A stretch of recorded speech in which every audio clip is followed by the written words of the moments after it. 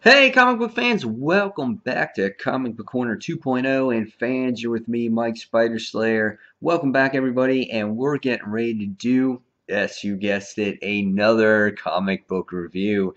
And today, guys, we're going to be talking about Superman Wonder Woman issue number 4. That's right, fans.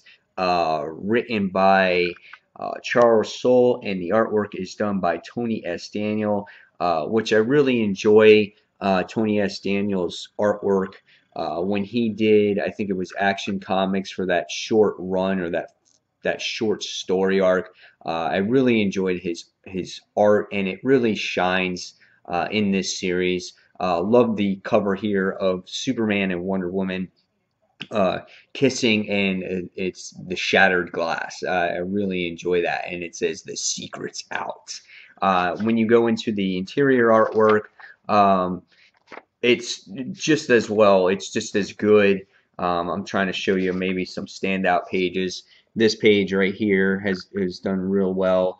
Lots of detail on their art. There may be some sketch or some pencils that you see in there, but it's not overdone. It's done quite well. Here's towards the end of the book, as you can see, and then in this backstory here, this is a different artist that does this story, but this art here was done really well too. I'm trying to find out who it was. Yeah, Paulo Sequeira did the secondary story. It's kind of like a continuation in a way of what happened in the actual book. So both artists here really kind of shined for the series. So here's one more page here with Batman. So I really enjoyed the artwork in this book. It makes it enjoyable to read. So what did I think of this particular story?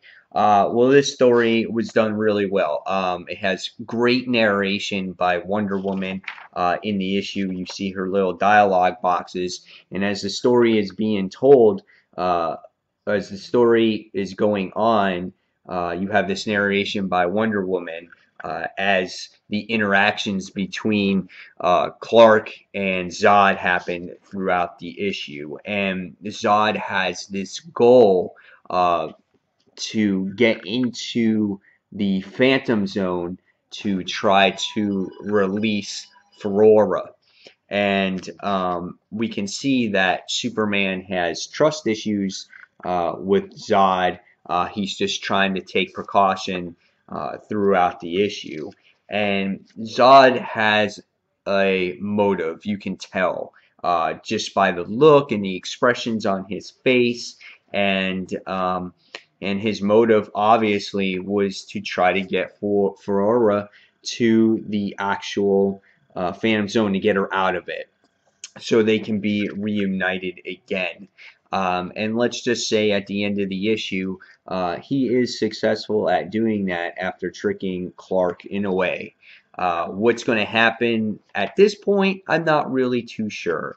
But I really like the main story. I love the interactions between Zod and Clark. I also like the interactions between Diana and Clark as well. In the beginning, they have this talk about how it's important, or how his identity of being Clark Kent is hard.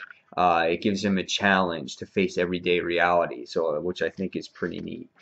And then in the book, there was this secondary issue or secondary story where it had to do with Kat and Aaron, and they discussed that they broke the big story that they got it out there that Superman and Wonder Woman was together.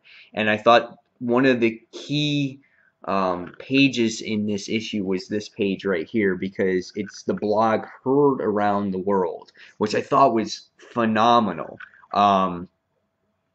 It was really neat because it's like you see everyone's reactions and everyone is talking, and it's as they shared that kiss was where all that news broke out, when they were in the air, and that's when Superman heard everything for the first time.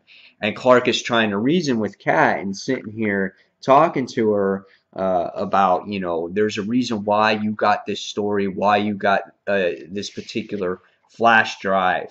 And you get to see the different interactions, which I thought was really neat.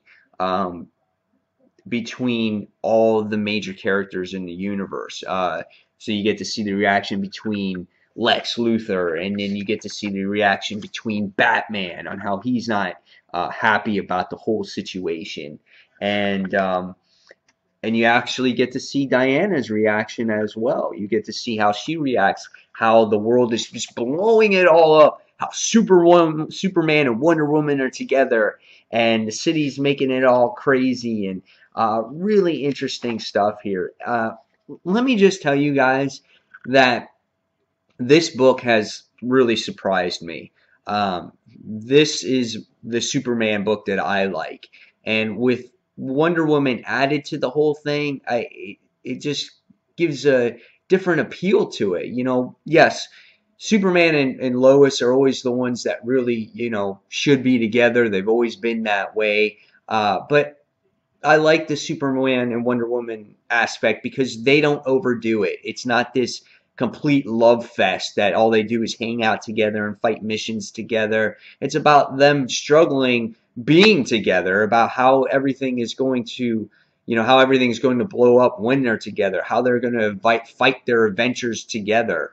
It's going to be really neat. And the main story with the whole Zod thing and Ferrora, I thought that was really cool too. Again, the artwork is really good, and this has met my expectations. Even though there wasn't really a ton of action in this issue, I found myself intrigued with the story of what's going to happen next between our two main characters and what's going to happen to Zod, Doomsday, and everything else, and how the world is going to perceive them as them being an item and a couple, and how they're going to handle that together. So interesting stuff here. I really enjoyed this book.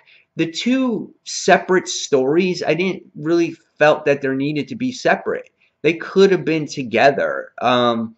But I can see why they really did that. They wanted to separate the main story from the whole blog thing. So I get that. And you know, and it shortened the main story a little bit for me. So almost a perfect issue, really close. I'm going to give it a 4.5 out of 5 stars. You guys let me know what you thought in the comments below of this particular issue. And guys, as always, thank you for watching Comic Book Corner 2.0. Until the next comic book review, this is Mike Spider Slayer signing off. Thanks for watching, everyone. See you soon. Bye.